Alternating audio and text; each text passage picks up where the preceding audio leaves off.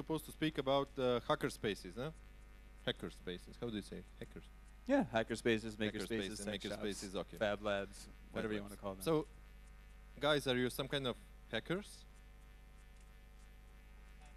I don't know. What? Okay. First, okay. What it means at all? So it's like you are some kind of mean guys, like sitting behind computers, entering into another people's accounts, or like doing something. I always like to explain to people the word hacker. Maybe it was misinterpreted during the times where computers were mainstream and hackers came up, with hacking websites. But actually, the word hacker doesn't really mean being a cyber criminal. It actually means just using technology in a more creative way, right? Well, that was one definition. I kind of want to see audience who here, when they hear the word hacker, goes, "Oh, that's me." Put up your hand, like, hacker. Oh, that's me.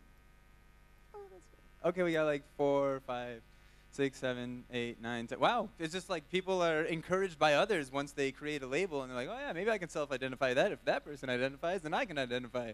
Maybe it's a word that we can choose for ourselves what it means and how we feel about it in our own communities. True. True that. True. So, okay. We should try to discuss now. Okay. Basically, why I suggested this panel discussion is because we are going to have a hackerspace in Pristina. Way! Yay! Finally. And we're Cool. also going to have a makerspace in Jakova Excellent. very soon. Woo! So, idea is because a lot of spaces are like appearing and then disappearing, and because it's about people, they are gathering, going away. So idea was to speak about sustainability, how we can make a hackerspace sustainable. And it's not just about hackerspaces. You can like apply this to whatever else you want that include like great creative people want to come together and do something together, but don't know what to do with the finances. So let's start like one by one from my right side, from your left side. Start with this guy named Bilal. Maybe he want to present himself. What are you? Who like? What are you doing? That's a really, really good question. I don't know. Stick to the. Speak to the audience. Okay, so my name is Bilal. In 2009, I graduated from college while living in an attic in Cambridge, Massachusetts, crashing MIT. I didn't go to the school, but I was there. And while I was there, I had the really awesome experience of being soaked in a community of creative people who are encouraging each other to create and make and explore and participate in the world. And this idea of participation really stuck with me, and it sticks with me to this day, because I think a lot of people are disempowered and think that we don't really engage with creating the world as it is. Like that stuff over there, that was somebody's idea. Like this stage, that was somebody's idea once. The chairs that you're sitting on was somebody's idea. Everything that we engage with was somebody's idea, but we somehow feel like we don't participate in creating the world. And I felt the complete opposite of that experience while at MITRES, the hackerspace at MIT, while in the dorms at MIT, because everyone was looking around them and trying to find ways to participate. And in terms of like using the word hacker, the way that I see it is like participating without permission. Be like, you wanna do a play, but you don't have any plays? How about you do a play on the train while people are waiting from one stop to the other? That's hacking the system. That's like doing the thing that you want to do and finding your hand in creating the experiences that you want to create without really asking for permission. And so I wanted to find a way to spread that. 2009, economy collapsed, and that gave me a lot of really, flexibility, because I didn't have to find a job. No one would blame me if I didn't go get a career, because no one was getting a career. And that's great, because there's a bunch of smart people without jobs.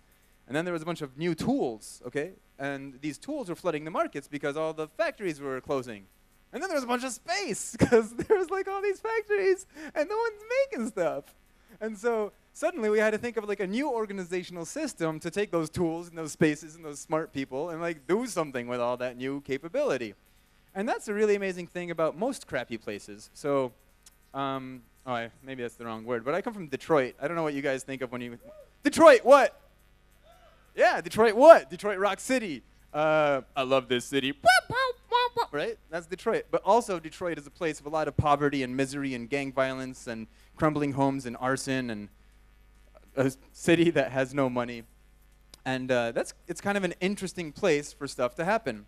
And so I started seeing some resemblances between Detroit, the home that I was living in, and Baghdad, the country of my origin, and Egypt and Lebanon and all these places that I'm connected to in terms of like smart people without money, stuff, resources. And I was thinking maybe we could find ways to reorganize people, get them to look at the world and think that they can engage together as a community to make things a little bit more interesting. I'm not going to say better, because that's not exactly what we do.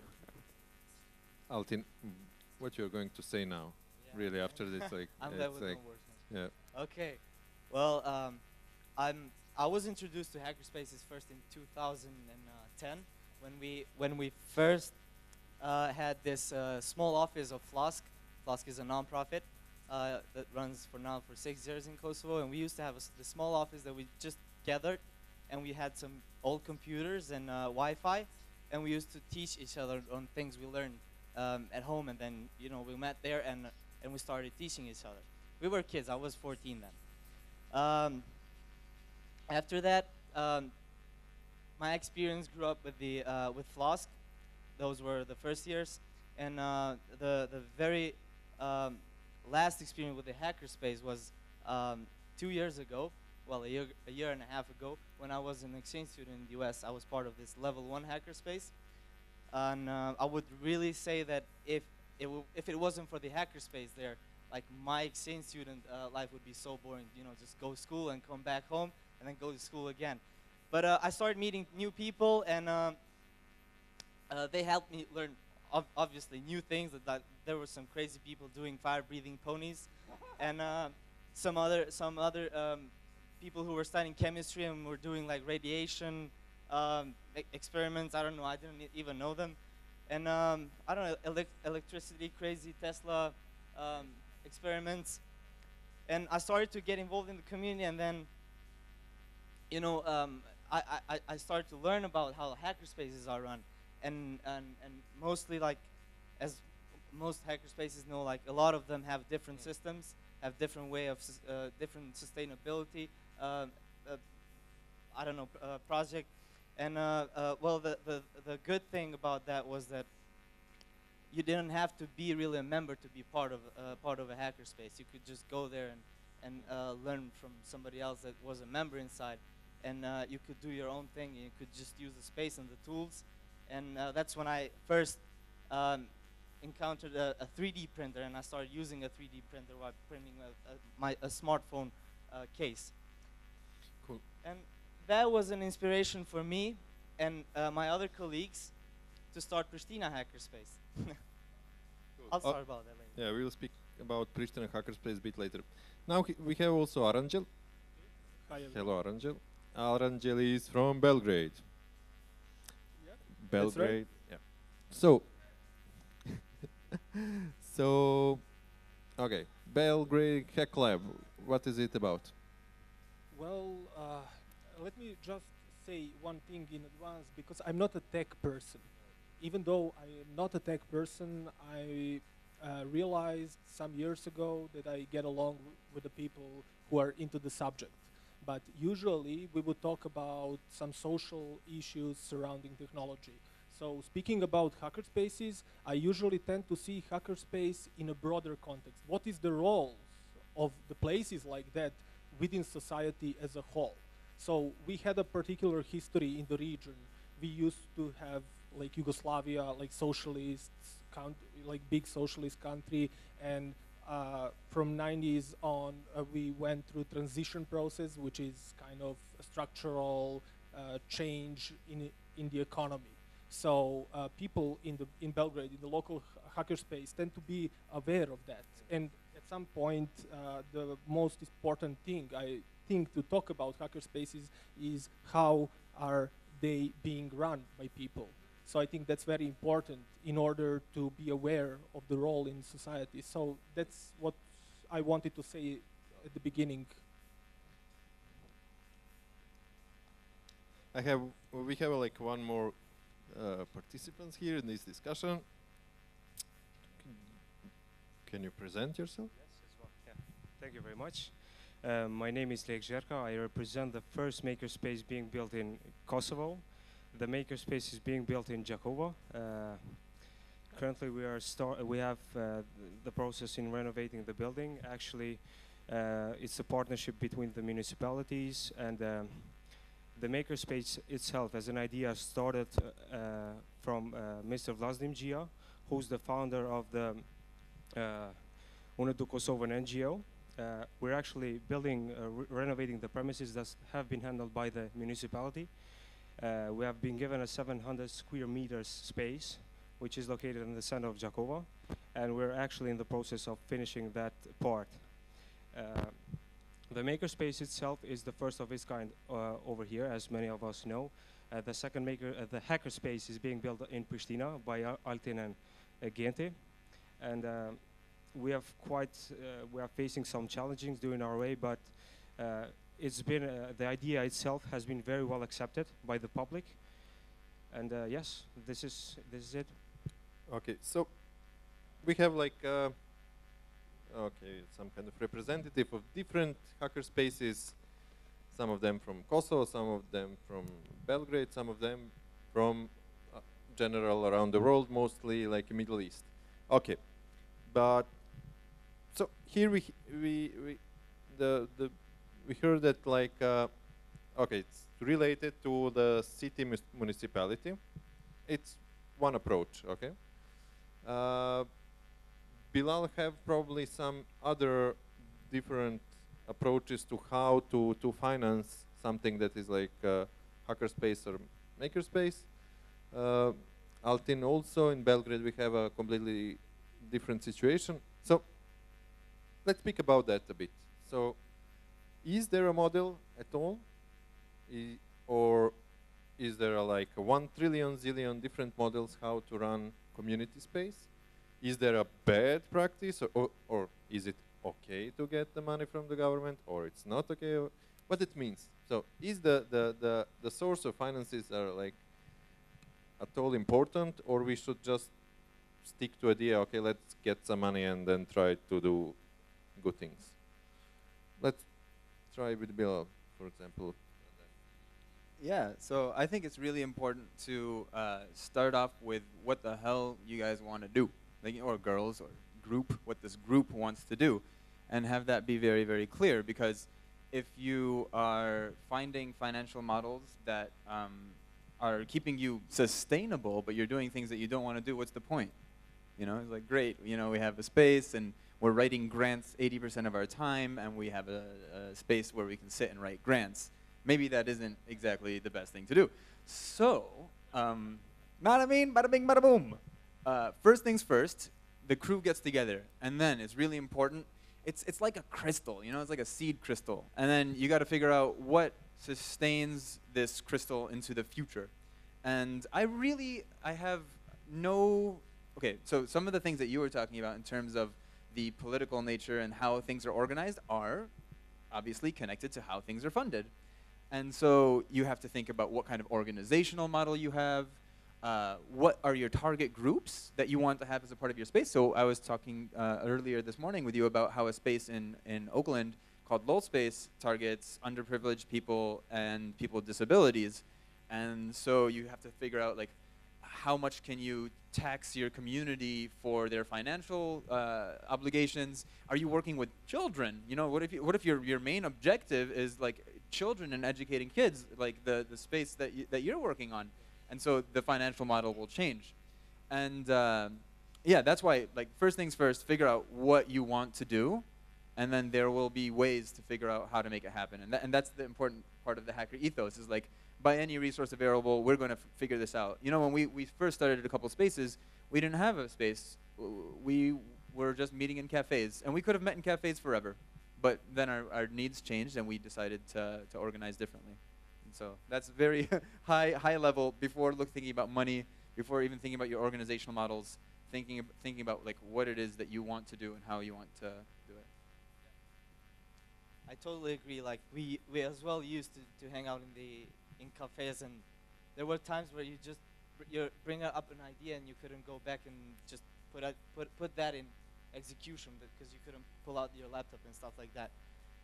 I agree that most of the hackerspaces basically are open or are kickstarted just by the free will of a group of people that would maybe want to open a hackerspace for themselves first, and then it's open for everyone else. But sometimes we've been looking to a lot of other models. There are thousands and thousands of hackerspaces around the world, and most of them are set up in this way. But there were as well hackerspaces that were funded by the government, and there were hackerspaces that were funded just by a specific company that had some specific, I don't know, needs from the community that they could develop something from them or just have a space for themselves, and then they opened it as a co-working space, and then it got to be a hacker space or a maker space and stuff like that. They changed during time. The way how we are approaching our hacker space in Pristina is that we want to, we approached actually everyone. we tried every path we could find, starting from the government to local NGOs, and now we're also planning to go international. The problem here maybe in Kosovo or in a lot of other hacker spaces as well, you gotta have to deal with the way of government, how it works, and at the very end is the mentality. Now people here in Kosovo are not used to hacker spaces. Maybe they're not even used to open cultures or open source anything. So we've been trying to do that with Floss for a long time, and our main mission actually for the hackerspace is not just fulfilling the technology community needs, but as well as musicians and artists and people who just deal with do cultural artwork and stuff like that. So our hackerspace is some kind of a cultural center, but not really a cultural center. We plan to do like studios for bands, because in Pristina there's no studio that bands could just go there and play music and train, and that's why we were gathering up, and we built up a plan that we're gonna do a rock per rock like style in Pristina, and just gather the money and then buy the equipment and have them built in the hackerspace. Same as we're doing for the technology community, that a lot of people, individuals, and even companies are giving to the hackerspace like gifts in kind, like computers and I don't know, printers. We've had some old hardware and stuff like that. So this gifts in kind is another way of how hackerspaces are sustainable at some point. And well, the membership, there are hackerspaces that have membership plans, and those membership plans differ from a lot of other hackerspaces. We've planned to do a membership plan just because we're not, we don't want to, I don't know, maybe make the hackerspace sustainable just by the membership plan, but we want to teach maybe or make people aware that you have to give what you get. And in the hackerspace, you use tools that cost, and you use other resources that cost, and you have to give something to have them again in a later use. Let's hear the case of Belgrade Hack Lab. Okay, you two kind of cover a lot of different subject matters, which is great, and I'm going to follow up on a couple of things at least. Independence is something that is really important, and in Belgrade, Hackerspace is located in a flat, literally, donated by the member of community. So that's one thing, and it is sustainable only on the basis of membership fees, which are not obligatory, because we have a lot of programmers there, and their salaries are relatively high. So we can, you know, go on like that.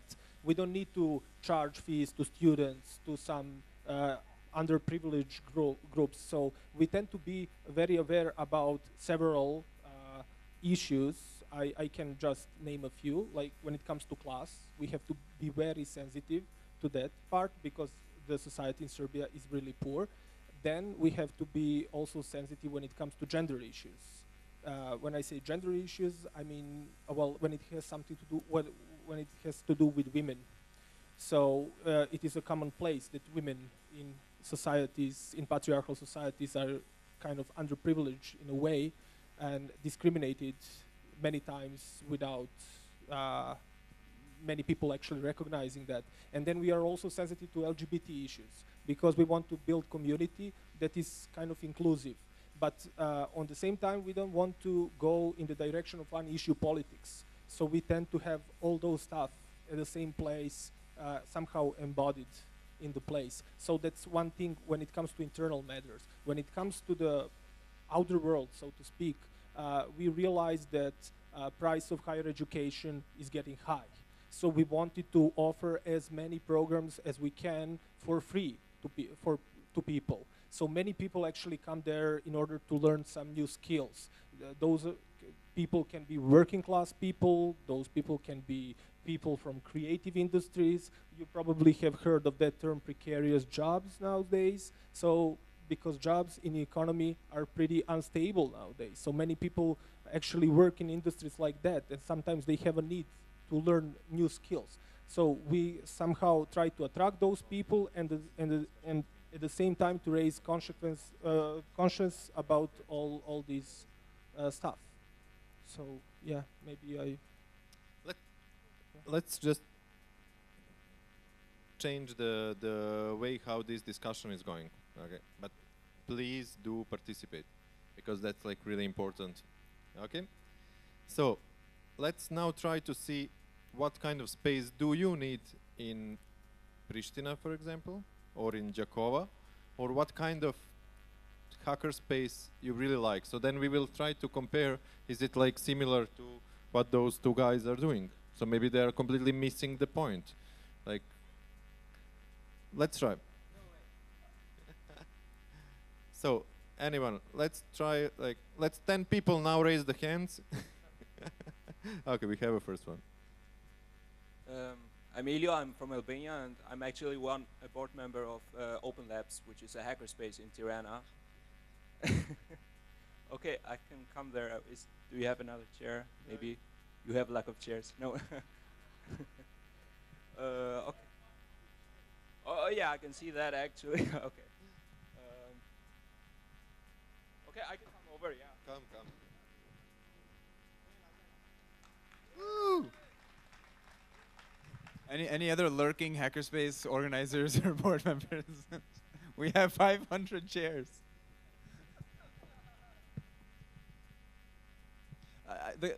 The question, I really want to know what kind of spaces you have in your communities already, or what kind of spaces you feel like you need. There's this idea of a third space, and I think this idea of a third space is not home and not work, and in a lot of parts of the world it's the cafe.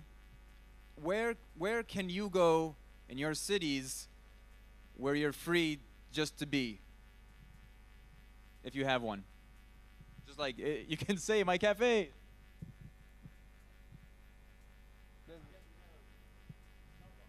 Okay, Starbucks. Anyone else? Reno Maker Lab.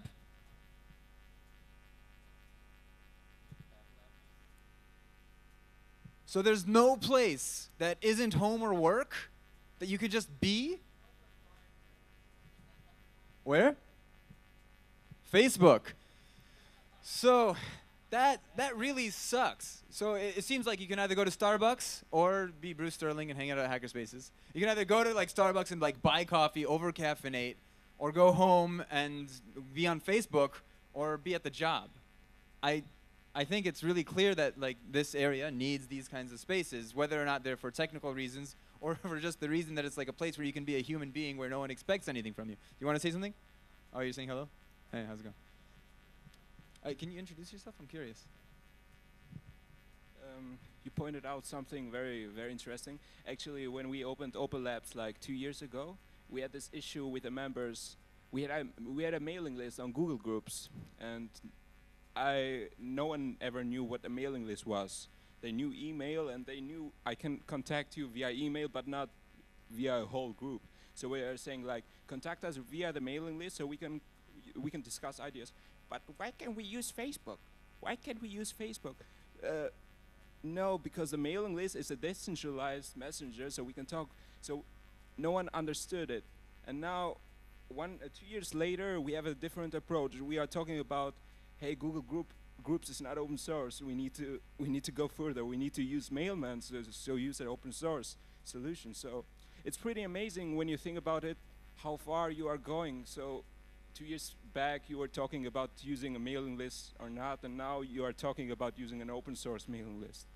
So this is quite some amazing approach when you see the evolution of local hackerspaces. And this is applying also to many different other stuffs. So yeah. Okay. Anyone else there in the public? The goal is to have more people here on the stage than there in the public. It's not going to be hard because there is not so many people, but it's okay. So, okay. When we were speaking about like gender issue, okay, that's like really like a question for like a geek community around the world, because I went to one really great conference in like Sweden, and there was like around 250 boys and 2 girls. So that sucks, no? Basically, in Hackerspace in Beirut, we had like completely different situation. We had like more girls, and it was like great, and less boys. But we had there was like a different problem. Most of the people were the same age, and that means that most of the people in one moment disappeared because they went to some kind of MA or PhD, whatever studies. So the hackerspace collapsed because all of them were the same age. So when we are speaking about hackerspaces, we are speaking about almost a live tissue or some kind of community that is like builded with the people, and that this kind of differences, like age difference, gender difference, any kind of difference is just a plus for community because it enabling it to prosper. No? More you are stuck into one group of people being there, more you are becoming some kind of bubble. You know, like if you have, for example, just the programmers, then they tend to be silent and sit in the groups. It's good to mix then programmers and belly dancers or whatever. No? So, okay, Bilal, let's get back to this side. So, Middle East, hackerspaces. What's going on there? Some Iraq? So what you're talking about just a second ago is a monoculture, and like in agriculture, if you have a monoculture, like a bunch of the same kind of corn, just like the tiniest infection can wipe out like huge swatches. And it was really funny. In 2009, I started doing tours of hackerspaces in the United States. This was when I was just out of college and unemployed, and JetBlue was like, we need people to fly. So how about we give people $600 unlimited jetting for a month? So I took that and I started traveling, and I would see these people that kind of look like us, you know, maybe a couple more glasses, maybe a little bit more hunches because they're on their computers for a little bit longer, and they're talking about diversity is really important in a hackerspace because you never really know where the next good idea is going to come from, the mixing of other 2 ideas. And I was like, wow, you guys all look and sound exactly the same. Oh, shoot, what's going on? And like their expressed values were at odds with what was happening on the ground in the development of the spaces. And what I was realizing was really important, and actually I learned it from interviewing these people. They were like the places that were diverse. You want to know the biggest tip to have a diverse space? Yay! Okay, the big tip. Okay, here it is. You can pull out your pencils and papers. I'm sure you're like at the edges of your seats, and you're like, oh, what is, oh my God. Is start with a diverse team in the beginning. Make absolutely certain that you have like the diversity that you expect in the space represented when people first walk in and look at leaders or leadership or whoever's organizing, or people want to see themselves represented. And if they don't see themselves, they're not going to feel like they're a part of the space. And so I think we did, like in Beirut, part of the reason why we had this 50-50 gender split is we ensured like really early on that we started with a pretty diverse set of organizers. And this whole like idea about diversity in types of like projects, anyway, this is the diversity question. I'm actually struggling really at this question of diversity in cities like Basra and in Baghdad, because these people too understand the importance of diversity, but they come with like a really heavy culture of well, family culture and cultural norms that often leave the spaces very, very segregated. And so in Baghdad, you look and yeah, sucks, right? Yeah, and so it's been a really, really big challenge, and I'm not actually sure how to move forward when the spaces are that, well, they confront like such huge cultural challenges that they can't even take a step forward. And I was with some women. I was like, hey guys, let's go to a hackerspace meeting in the next city over. And they kind of look at their clothes and they look at their pants and their shoes and their jeans, and they say, hey man, I'm sorry, I can't go. And it's for safety, it's for family, and it's I don't know. That's the Middle East. It's a lot of challenges. Oh, hey, I'm sure there's going to be some interesting challenges trying to do hackerspace stuff in Kosovo. What are some of the cultural challenges that you face? Well, actually, just now I feel like we're getting better at that. We're getting better at that. Like, in Flosk and in our hackerspace just now, we kind of have a diverse community, like from 50s and down to 16. So we have people hanging around in those ages. But what's more importantly, we do also have girls in the community. Like, we do have SFK team, who has a really diverse group, like girls, boys, and different ages. And we also have like other groups that are meeting, like gamers, and there was last week or 2 weeks ago there was also Girls Coding Kosovo, a new initiative for empowering maybe women in technology here in Kosovo, and they were holding a meeting in the hackerspace, and I was like really surprised to see that many girls in the hackerspace, and it was really good to see that. Actually, I was alone. I was kind of in a corner, but anyway. Well, so I really believe that we're changing. We're changing by time. The new generations is pretty much fed up with all the old school stuff, and we're trying to change that ourselves, and everyone should do that, and that's what we're trying to do with the hackerspace. As young people, we see that we don't have a lot of other opportunities in the city, and we're just making our own. So Actually, if I can add something over here, I think a great point was mentioned by Bilal. Everything starts from the staff. So what we're trying to do, for example, in our makerspace in Jakova, we are picking also the team. Actually, our mentors are divided. It's not only males and only females. So everything starts from the staff, also the organizing group as well. But one of the main issues I would like to bring back to the point, I think Bilal asked the question, is the financial issues and the political issues or the political involvement. There are several ways to look at these issues, but if you try to make the best for the society, I think you can get the best out of the political sector as well. So if you get their support, and you make the best for the for the society, I think that's the most interesting thing. For example, we got the building, and it's for 10 years for free. Hooray, great. Okay? And you try to build other things then that will accelerate the makerspace or the hackerspaces that will continue helping the society, because we try to shift. It is a little bit shift from the educational system.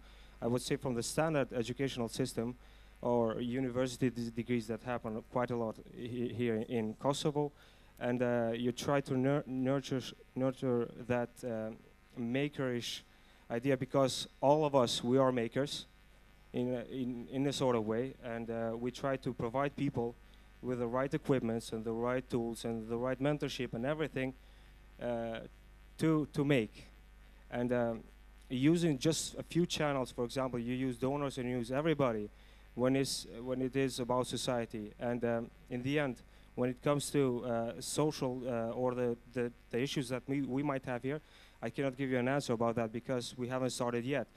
However, everything starts from the staff, and I think everything starts from the idea being implemented onwards. So let's hear just a bit more about your hackerspace in Albania, how it's functioning. Let's try to, but just briefly, like everyone, like 2-3 sentences, structure. Okay, is there on which way it's structured? Like, is there like a management? Is there like people are making decisions all together? How it's functioning in your space? Actually, I wasn't one of the founders. I came in the hackerspace half a year later, so I'm there for 1.5 years. When I came, it was, to be really honest, it was a bit chaotical, and in 2 years we changed like 4 spaces, and we had so many broken relationships. We had so many new relationships. It was like, you know, the Spanish telenovelas just in the makerspace scene. It was amazing. You could see everything happen, every relationship happening.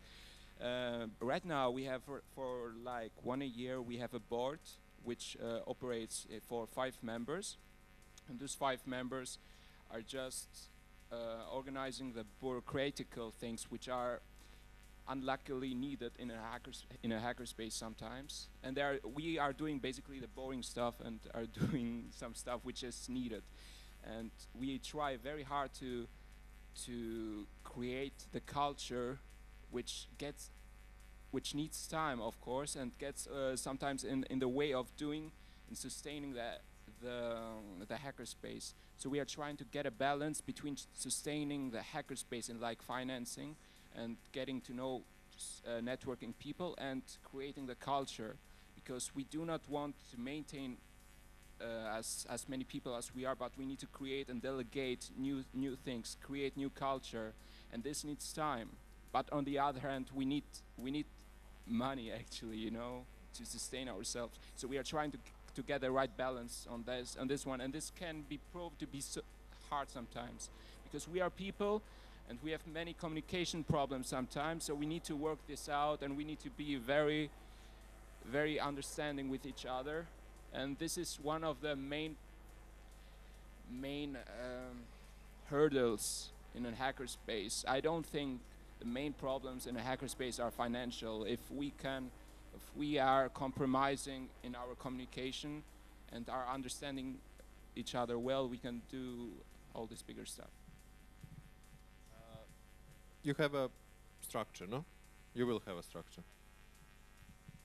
We will have a structure, however, because somebody needs to do the boring stuff, as our friend said from here. But well, actually, we haven't divided, you know, titles between ourselves. I'm the only male one, and there are my 2 other colleagues, Drenusha, and there is Jeta as well on the back. So we have started just to bring around things, because nothing is yet on the ground. We have only the physical space. However, there should be some, because as a makerspace, there are numerous capacities that need to be controlled.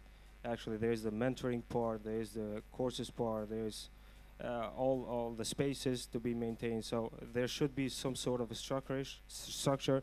However, I don't believe that's really the focus mainly, or right now. So what we're trying to do is actually just divide, or actually build the spaces first, and then let's see, learn by doing. No, Bilal, you speak too much. Just like the organizational structures up on the wall that we saw at the last talk, we're all figuring it out, so you should share the structures that you're figuring out. Well, just to clarify this a bit, now hackerspaces and makerspaces. Now makerspaces are quite more oriented in teaching, and then hackerspaces are oriented in do-it-yourself style of learning. So, in our case in Pristina, we find it hard to make our hackerspace sustainable if we only lean on our community, like the community that we're just because we're all young, and like even though we do have people coming like that are older than us, they still they just visit us, or they're not very active. But because we're young, like we might be working somewhere, but we cannot chip in enough money to keep the hackerspace sustainable. In which case, we've built up this plan that we're going to different donors, people who believe about our mission. In this case, IPCO Foundation, that supported us with 6 months of our first pop-up hackerspace. And thank you. So we have this space now for 6 months until October, and we're trying that within these 6 months, we build our administrative and tech infrastructure. We gather 57K to make the hackerspace sustainable for 2 years, and as well find another bigger space that we can move in. Why are we having this approach to our funders or donors or whatever? Like, because of some mentality issues, and because young people just tend to go to places that are more attractive. We don't want to have just a space that has tables and Wi-Fi. We want to bring in some 3D printers and laser cutters and soldering stations and stuff like that. That you need money to buy them. So you have them there. Yeah, it's in That's a bit Jakova. far away. Okay. It's not that far away, but still, we're gonna have. I know we each of our hackerspace and makerspace is gonna have. This is all the excellent. We tools. have like here now like collaboration. Yeah. Cool. We already met and talked Very about how good. we can collaborate. Cool. That's good.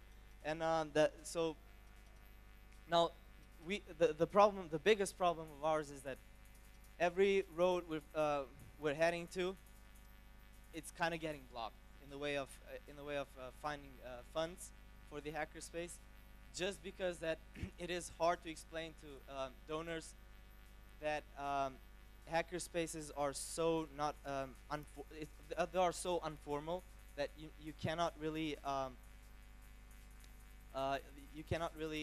have something like very structured that you say, hey, I'm gonna do this and that in this amount of time, because it is based in free will and in the open community, and you just have to leave the community do their work maybe, and which is something different from the makerspaces, that they have a specific plan maybe of organizing a bunch of workshops that will be people that get certified and know how to use those tools, and hackerspaces don't have that. So it's hard to explain that to the donors, and I find this really I don't know, kind of weird, because a lot of institutions in Kosovo put money in startups, but not the very basis of the community. And I think that's kind of wrong, because you got to build up the base and then make startups. So do you think, okay, now we have like people from different hackerspaces around. So do you think that we have or we can have a network of like regional hackerspaces? Like something like this exists, yeah, and it will happen probably near Rijeka in a few days. Yeah, exactly. But let me just briefly tell you something about organizational structure in Belgrade. Sorry. Well, I'll be short. Well, we are horizontally organized, and we are informal collective, so there is no legal person to it, in a way. So that's basically it. We kind of adopted the model that exists in Noisebridge, which is a hackerspace based in San Francisco. So we, for the most of what we do, we apply duocracy, so people can look at the schedule, and if there is a slot that is there is a open slot, then they can set up a workshop if there are enough interested people around for it. But when it comes to the relation between the hackerspace and the rest of the society, when issues like that arise, then we have to have like general meeting and discuss that kind of stuff, and that is also a forum where people can somehow put forward some ideas, or maybe they can complain and, I don't know, bring up some kind of, but consensus model, we use consensus models when it comes to that. So we don't outvote each other. At least we try. So nothing is perfect. And of course, you have to be aware that there are people who have good standing in society. So if some new people come, then, well, it's kind of obvious that they have, there is a need. Well, they need to spend some time in the space in order to become kind of part of the family, if you will. Anyhow, what was the other question? Yeah, and when it comes to the regional network, there are hackerspaces in the region, and from year 2002, if I recall well, maybe I'm wrong about the date, they started together every year, several times a year in each major city in the region. So every year we have at least 6 gatherings of the sort, and it is called Nothing Will Happen. It is kind of a conference model. So people, yeah, and that's where we met 2 years ago in Struga, Macedonia. So yeah. Okay. Yasmina. Yasmina have like, okay, Yasmina and then Oli. I know all the public, you know, like it's like by name.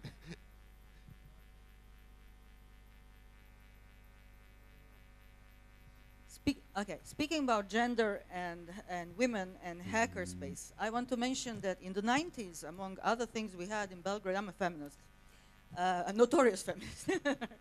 we had a women's hackerspace. You know, it was called Žene na delu, Women at Work.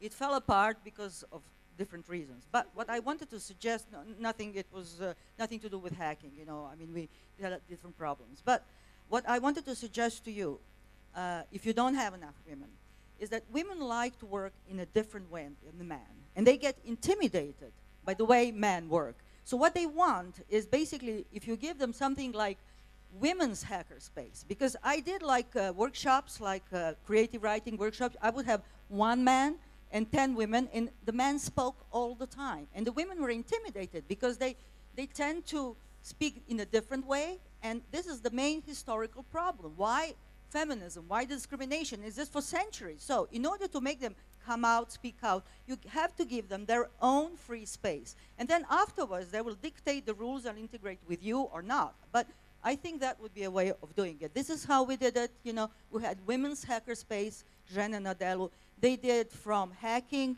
basically they were concentrated, focused on computers and technology, you know. But they were also teaching how to change bulbs, you know, fix the machines in the 90s where people had no money and we were handling man jobs, you know, that kind of work. And they were doing it among themselves, like not being ashamed to say, I'm really stupid, I can't change the bulb, you know, because this is the issues, you know, they had the real issues, you know. So that's what I wanted to say. Oli. May I say something to what Yasmina said? When it comes to organization you just mentioned, actually few members of our hackerspace has been working with the Women at Work or Žene na delu for a very long time. So yeah. I just wanted to ask if all of you on the chairs are like hackerspaces, because there is this, you're just mentioning this thin line between hackerspace and makerspace, and I think that doesn't have any sense. Like, I'm sorry. Definition? Are you asking about like what we're talking about? No, I mean, because all of you are talking about the hackerspace, and the difference between hackerspace and makerspace is like la la la la la, and at the end it's this third place where you go and gather and do stuff, learn stuff, exchange stuff. Like, why you are like making a box for 2 of you? That's my whatever comment. I think even there is like in like on Wikipedia, like the source of all the knowledge, it's like written hackerspaces and then makerspaces. So it's really not so important. But people, you know, try to give the names to the things. Probably that's mistake. But okay. Thank you, Oli. More questions? Something? Please do. Way. Maybe a lot of other hackerspaces are kind of makerspace, but they just use the word makerspace because they don't want to scare people out, for them, you know, to come to join the hackerspace. So that's what a lot of hackerspaces actually have stated on their websites, like, hey, we're a hackerspace, but you can call us a makerspace, because we don't want to scare you out. So I really want to get back to an issue that you said, and that is that you're running out of space and you're not finding any support in Pristina. And I think one of the things that we've started to see, and that is that in every town or village in the United States, there's an anachronism. It's been around for 150 years, and it's getting worse and worse and worse, and that is the libraries. The libraries are actually, just filled with shelves and shelves and shelves of pieces of cellulose that nobody is really looking at anymore. So the transformation of those structures into something that would in fact then actually encourage, okay, the development of hackerspaces, I think would be a really good place to start. And would that be possible in Kosovo? Okay. Well, I don't know. Maybe I would say that it is still hard to change how a library works here in Kosovo. Like, I don't know if we would have to go to so much bureaucracy to put like 3D printers and laser cards in there, or you would just use the space as a co-working space that can be any space at home. Can be a co-working space between your friends, but not the broader community. So, yeah, you can. Well, I think it's still hard to sort of transform public libraries into hackerspaces or makerspaces because, as we talked before, there is still I don't want to call the old generations, but there's still the gap that we're trying to fill with the young generation and with the new concepts like a hackerspace or a makerspace. So it would be a big challenge to actually arise this question of transforming or not or yet the libraries into makerspaces or hackerspaces. So currently, personally, I wouldn't touch into this field because we're still trying to build an image for hackerspaces and makerspaces, and we don't want to shift all that focus into something that really can shift us somewhere totally out. Oh wow, people have questions. This is great. Okay. I actually don't have a question. I actually have a challenge back to you guys. You know that IPCO started in a library, and our first 2 locations were libraries in Kosovo. So the very first office for IPCO we shared with a library, and we traded the librarian. We said, we'll give you a couple of computers that are connected to the internet, and you give us half your space. And the guy said, okay, that sounds like a really good idea. And we did the same thing with the National Library for the Institute. Now, come on, 15 years ago, the situation was a little bit different. Maybe we had a little more freedom. But I do think kind of taking public spaces that are underused is a possibility. I mean, it's not something where you have to wait for a donor. You have to wait for a building. You have to wait for a space. I think there's people out there that are quite willing to do that and use us as an example, and it's where IPCO started. Yeah, we're waiting for a lot of things currently. And I so think that you managed to do that because it wasn't a foreigner or international who went and spoke to the people who were responsible for the library. Because if I go in this age, nobody would care what I'm talking about. That is a problem. Well, he was 25. And something else that I'd like to add up is that just a couple of months ago, we figured out that there's this law that the government passed that non-governmental organizations can't get open spaces from the municipality because they had to be put in auction. And that excludes only international organizations that we might have to cooperate with an international organization, or it has to go through the government itself. Sounds like self-hate or self-racism, sort of.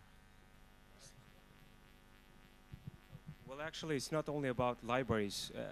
What we're doing in Jakova is we've transformed a hospital into the makerspace. So there are certain spaces that should be investigated, but the process, as Altin said, is really difficult and really getting difficult each day, to acquire those spaces in order to survive society, which seems like something totally it's not logical, but it's happening. we transformed the basketball court into the like conference venue now. No? Okay, just one last question. Okay, if there is, because wait, no, good. Oh, there is Fate. I know another one. I don't actually know what I want to ask. I kind of want to go back to Bilal's point that he made at the beginning, because I really like that definition of hacking. As, what was it again? Something about doing what you want to do without asking permission or something? Something like that, yeah. Something cool.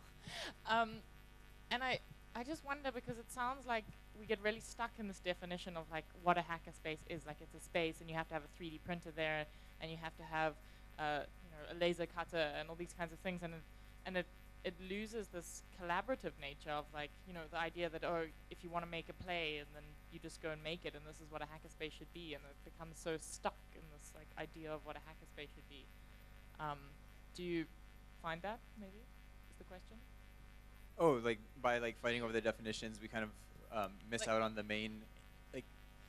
Or does it become a kind of exclusive space, even though you're trying so hard to make it like open? Yeah, it seems like there's so many different names. Like there's the Fab Labs, there's the Hackerspaces, Makerspaces. There are spaces that don't even know about the idea of hackerspaces, but fulfill a lot of the needs.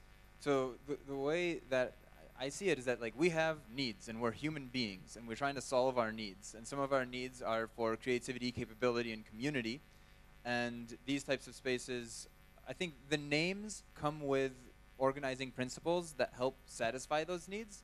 And people are kind of like bumbling around and like feeling out with their sensors and seeing which spaces seem to reflect their needs and taking from those things the organizing principles and the name. That's kind of the way that I see this whole like name and organizing principles fulfilling some sort of core set of needs. But all of these things are happening all at the same time. So there's obviously something wrong with society that isn't fulfilling some fundamental needs that are being manifest in these variety of spaces. I wanted to relate this also with what Altin said, that I'm a bit saddened actually that there are hackerspaces which call themselves makerspaces just for the sake of not scaring people. Just as a little retrospective, when I came into Open Labs like almost 2 years ago, there was water leaking from the roof, and there was this big dark room, and it was full with 30, 40 people. I was like, what the heck? Why are there so many people here? This is like a hole, But then there came this explanation of hackerspace, and I didn't understand it, what this was. But I insisted to get to know about this. So I went there for like 2 weeks, and I found this interesting. And I think that if people insist to get to know more about you, they will come, actually. And I don't think you should give up freedom for comfortability. So I think freedom is more important than being comfortable. So yeah, that's my 5 cents. What about diversity? So I helped start a space that was in a basement and it's dark and it was right next to the sewer line and it smelled really bad. And I would go there and my girlfriend would go upstairs and sit in the cafe and I would be like 30 feet underneath her in the space, and it was just a space that she just did not want to be a part of. And I think that the name like evokes a feeling, like you said, and it's I don't know. So if we continue like this, we will finish with this joke from Monty Python that we lived in the shoebox next to the highway and eat dirt. So this is the end of this panel discussion. It was like really, really, really nice to have you guys here. Pity that we didn't have the girls. And believe me, it's going to be better and better how this event progress in next 4 days. So don't run away. Bit of music, and then we are continuing. Thank you. Can I ask one more question? One more question. Yes. I really want to hear from all of you, what will we know you with? Like we know CCC hacking community from Berlin. In 6 months or one year from now, how will we know you? This idea came from Jakova Makerspace, or this idea came from Pristina Hackerspace. I really am missing this here. What will we know you for in the future? this idea came from this community, 1 year from now or 2 years from now, what cool thing did you do that not us, but everyone in the world will hear for you? Okay, but one sentence, fast. Yeah, well, we have created many projects. For example, I'm talking about Tirana Open Labs here, not Jakova, of course. We have created many projects inside Open Labs, and we have, for example, Arduino, Linux, certificates for Linux, which is LPI, and we try, and our own conference, which was organized for the first year this year, OSCAL, Open Source Conference Albania, and we try to brand this under Open Labs. Like OSCAL is not this, and Open Labs is this. This is under Open Labs, so we are trying to brand this under the same name, so people can see under where this originated from. So this is our approach regarding that, because we are one community, and maybe we are, yeah, sorry, it was 1 hour, sorry. I'll be short, okay. So the maker space, or the image that we're trying to transmit, or hopefully in 6 months you will know us with, is the space or the maker space that gives the society and the community of makers everything that they need to create, or to make their imagination come true, and actually to build stuff by doing themselves. I don't know, in 6 months probably you will know us by the people who leaked the biggest surveillance scam in Serbia until now. Probably. Okay, I'm sure. Hello. That question actually really resonated with me, because I've seen a lot of fire-breathing ponies, and I'm hoping that we build things that actually matter. And so my meta goal for the hackerspaces that I'm a part of is to take leadership and to use documentation to highlight projects that address issues of sustainability and terrorism and violence. I don't know, you'll never know. It's like MakerBot style. People just did something for fun, and now it's $1 million business. So nobody knew that it could happen like that. And same for the hackerspaces. I don't know what's going to happen in the next 6 months, but I know that our projects will be spread in the internet through hackerspaces.org and hackaday.io and other hackerspace networks around the world. Just before Aranjel, but do we really need to be known and seen? Do we really need to have a product if like 5 people are gathering and having fun and having space for like to where they can do whatever they want and create? Do we really need to have a product? Do we really need to be known?